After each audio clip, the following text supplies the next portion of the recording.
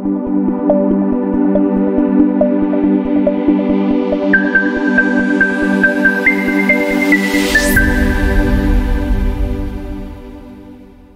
everybody, welcome back to the channel. I'm Rebecca and I recap live trials so you have something to listen to while you're creating those crafting masterpieces, whether it's diamond painting, crochet, whatever it is, watercolor. Those are the things I do. Cross stitch.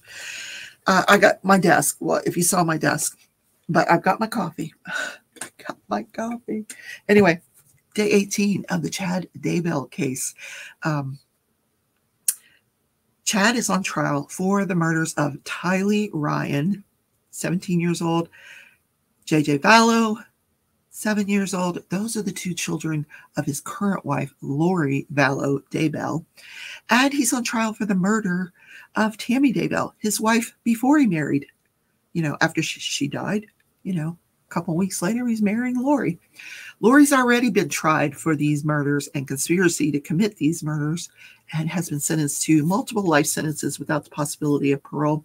She was facing the death penalty, but there was a technicality due to some discovery violations and the death penalty was taken off the table. But Chad is facing the death penalty. So if this verdict comes back guilty, there'll be another phase to this trial. So we're not done seeing this, not by any means. Does that tell you that I don't think he's going to get off? I think it does. He's also charged with the conspiracy to commit those murders and insurance fraud related to life insurance claims he made for his wife, Tammy. So day 18, we hear from Zulema Pastenis, I think, something like that. Anyway, she is one of the cults, one of the 7 gatherers, as we're going to find out, and one of Chad's minions, Chad and Lori's minions. I'm calling them minions. So she met Chad in the summer of 2018. She met Lori in October of 2018 when they go to this conference with Melanie Gibb. They go to this conference over in St. George. That's when Lori meets Chad. Yeah, she said she met Alex in November of 2018.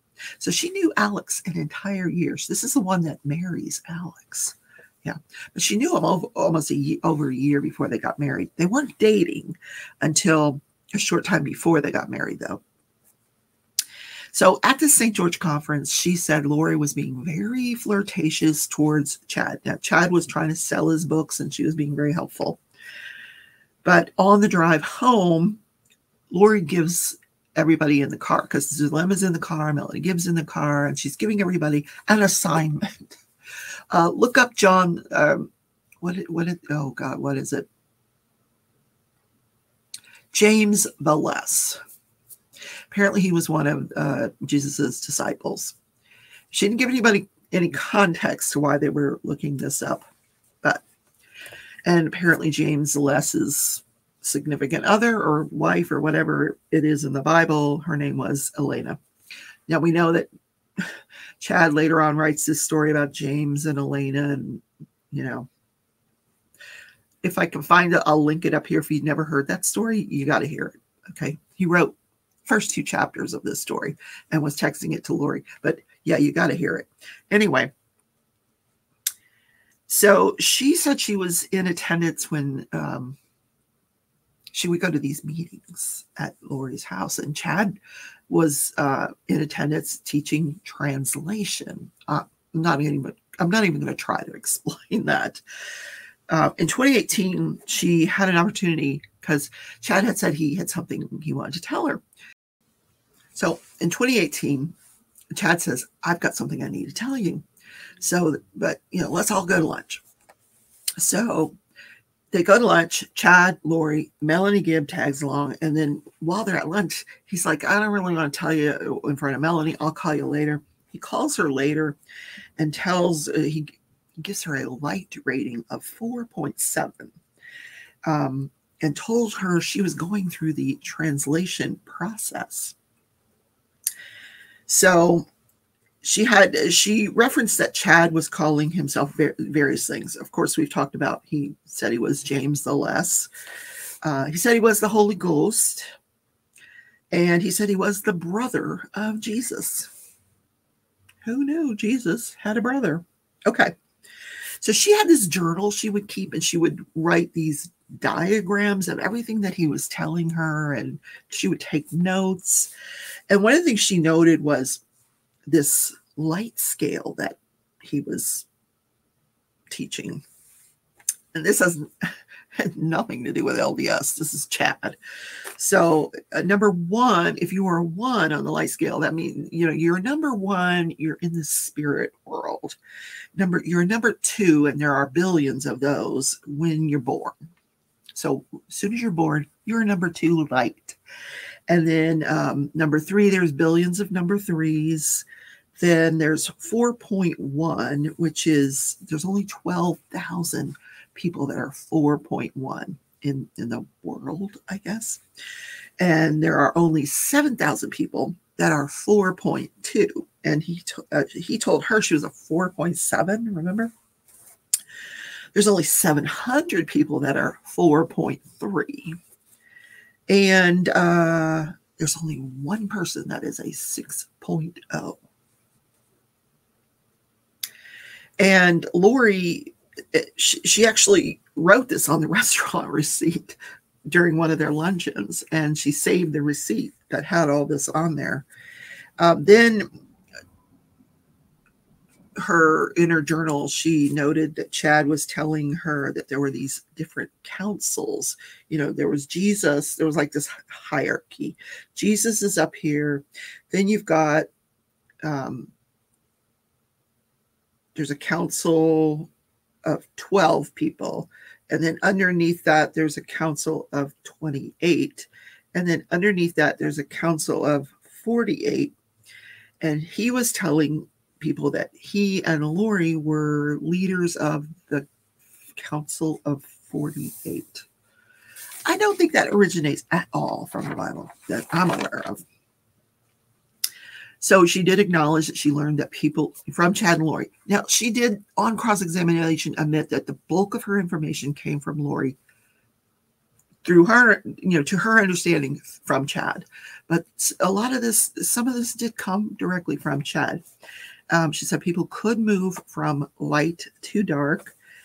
At one point, they found out that Charles Vallow, who was married to Lori at the time she met Chad, was possessed by a dark demon or spirit named Ned.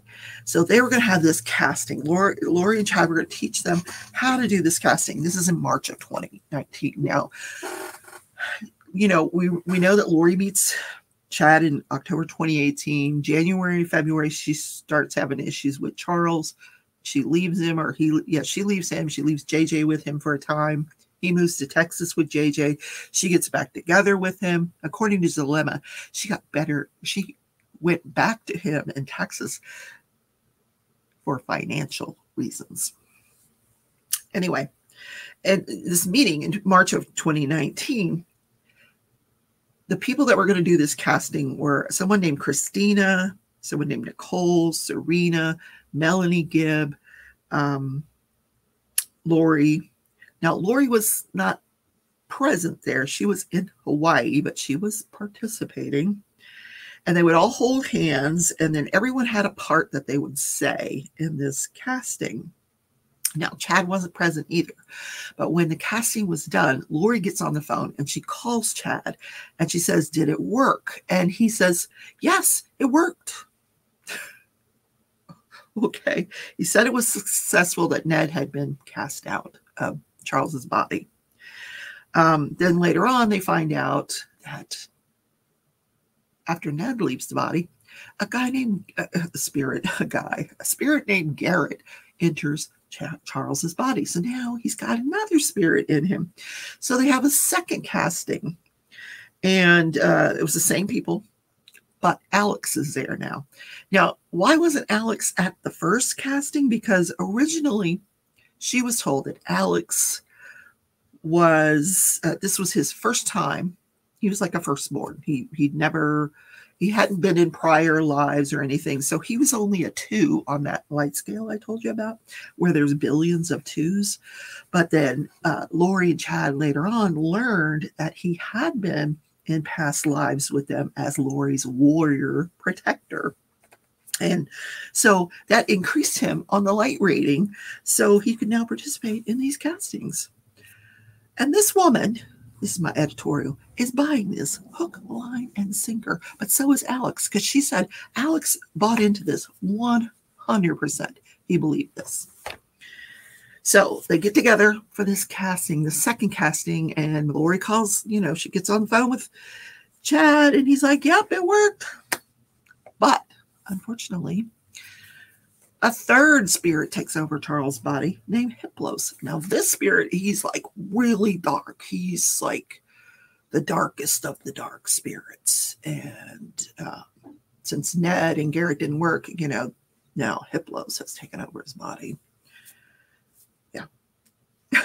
Now, she did admit that she's part of this group they formed. The women formed this group called the Seven Gatherers. And that consisted of Christina, Nicole, Serena, Melanie Gibb, Melanie Pulowski, Zelima, and Lori, 7 gatherers. And they started doing these castings as well after this. And they would also do teachings, and they had email where they'd communicate amongst themselves about biblical stuff. So they were all going to get together, and they were going to go through these 7 steps and cast out this Hiplos.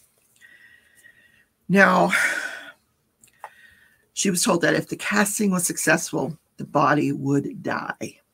Now, on cross-examination, John Pryor kept saying that she had made a prior inconsistent statement during her interview with the police. She was asked if this wasn't successful, would the body be murdered? And she said no. Nobody ever talked about murder. Now, he's telling the judge this is a prior inconsistent statement, but it's not inconsistent. She said the body would die, not be murdered. That's 2 different things. So the judge would not let him show the prior inconsistent, what he believed was a prior inconsistent statement. Then she learned about Charles's death. She goes, because she's living in Arizona at this time, she goes over to Lori's home, and she said, she encounters Alex, and Alex gives his version of what happened, that Charles came after him with a baseball bat and he had to shoot him. And she said Lori was somber, but not sad.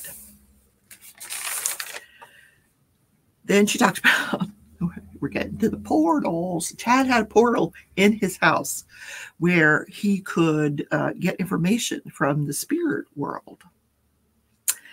And he learned through this,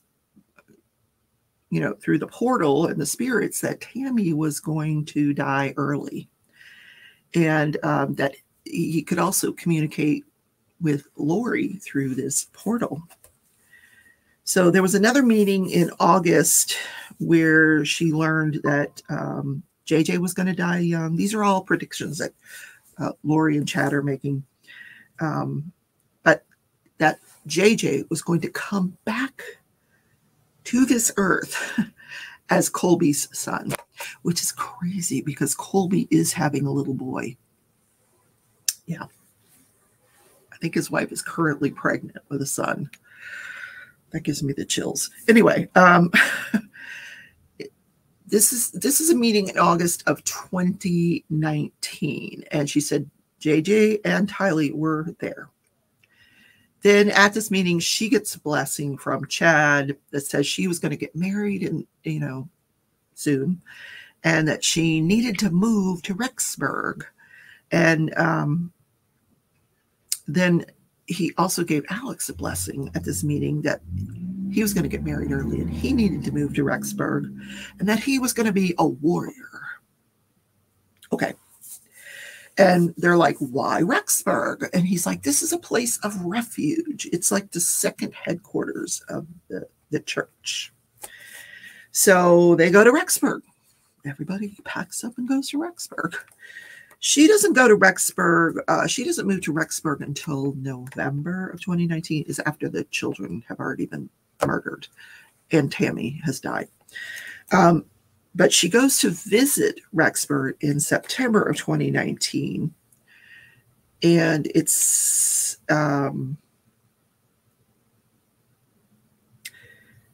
before Melanie goes, because we know Melanie was there the day that JJ disappeared. So it's before that. She did see JJ. She's visiting Lori and Alex, but she's actually staying at Alex's apartment, which was in the same complex. But she said, "Where's Tylee?" And Lori tells her she had to be freed. And she's like, "What do you mean?" And she's like, "Don't ask." They at some point she learns that Tylee had been possessed by a demon named Hillary, and that JJ was being attacked by dark spirits, but they couldn't get into his body, and they were going into his support dog, his support animal. So we know that before they move, after Charles dies and they go to Rexburg, Lori gets rid of that dog. She returns that dog back to the place that trained him. With or without the spirits. Don't know. Anyway. So later on, she's talking to Melanie Gibb. And Melanie tells her that during her trip, she's there today, the last known sighting of JJ. She is there. She tells Zulema that during her trip, she learned that JJ had been possessed. She never testified to that. Interesting, huh? But this is what Zulema said, Melanie said. And the defense attorney does not object to hearsay when she's telling the jury what Melanie told her. No hearsay objection. Well, I guess you wouldn't, it's not being offered for the truth, because we know that this is all nonsense. So anyway. So then she's asked about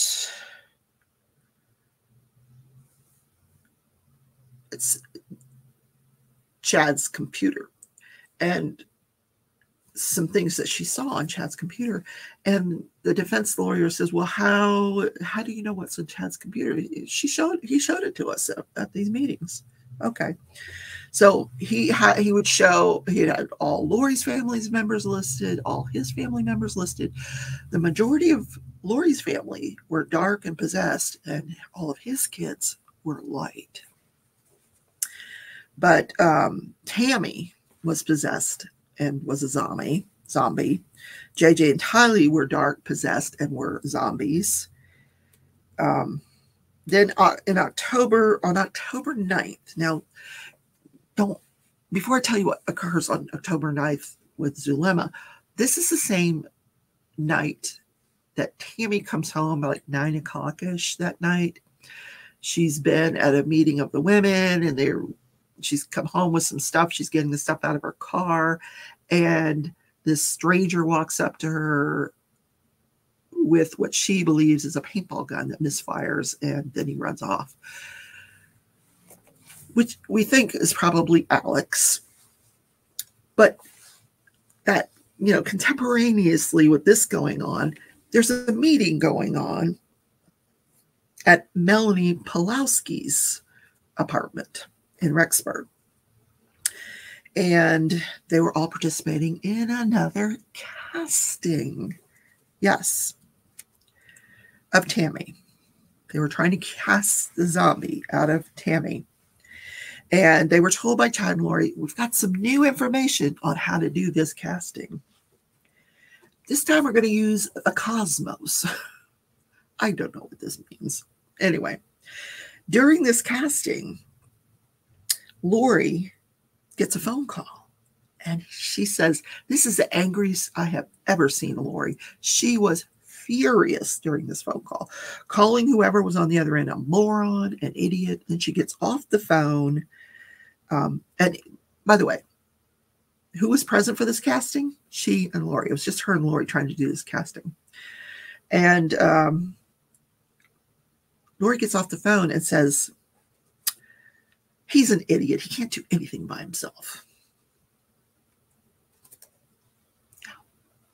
Calling him stupid. Mm-hmm. Okay. Then she learned about Tammy's death through Melanie Gibb. Again, no objection to hearsay here, but Melanie Gibb calls her and says to her that the demon was casted out of Tammy and that Tammy's body died. I honestly think Melanie Gibb had more to do with this than we know. I may have failed to mention this, but Zulema Pastemis was given immunity in exchange for her testimony. I don't know if Melanie Gibb was. I suspect she was, but it's not something that we learned. Okay. So October 31st, Halloween, she starts dating Alex. This is of 2019. After Tammy's death, she starts dating Alex. And on November 7th, she's at his apartment and they get engaged. And he gives her a diamond ring. Now, she was asked, where did you think JJ was during this time in October? Because this is when she's moving to Rexburg. Well, actually, she hadn't moved to Rexburg yet. She's like, where's JJ? And she was told that he had been given decay to take care of. So then for Thanksgiving, Alex goes to her house in Arizona, and he's upset while he's there because Chad and Lori are not taking his phone calls. And he says, can you believe this? They are being such jerks after everything I did for them. Now they won't talk to me. Either I'm a Christian or I'm not a Christian, or whatever. So on December 12th, Alex passes away. So the Saturday before this that he passed away, he had gone to Mexico for the day. She doesn't know why. He came home that evening and he was sick.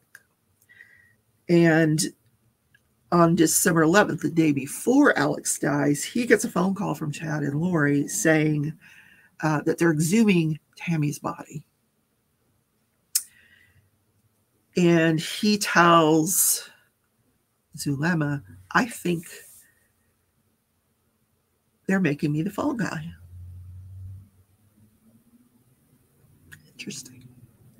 Interesting. So, crazy testimony yesterday. Crazy. So, the saga continues. Have a great day, everybody. I will recap what happens on day 19 tomorrow. Also, tomorrow, don't forget the sentencing of Adam Montgomery. I haven't decided if I'm going to do that live. I think I might. It's going to be a couple of hours. We'll see. My plans for lives covering courts don't usually go as planned because they're always late and whatever. Anyway, we'll see. Have a great day, everybody, and I will see you tomorrow.